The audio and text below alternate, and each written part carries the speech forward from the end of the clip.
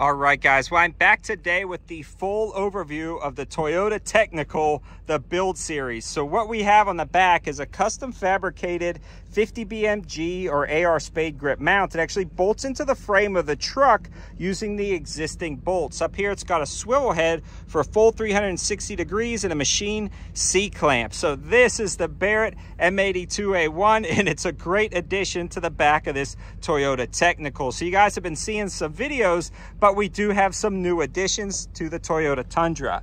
When you move over here, this is actually the Spade Grip AR-15 swivel mount. So we are experimenting with different types of plastics in the soft jaws to allow it to kind of grip the AR, but this one also has a custom fabricated bracket that bolts to the actual bed itself, and then this is a side charging Bear Creek Arsenal upper, so it works out great. This is a K&S Spade Grip. You actually depress these right here to fire the gun, and a North-Tac optic on the top.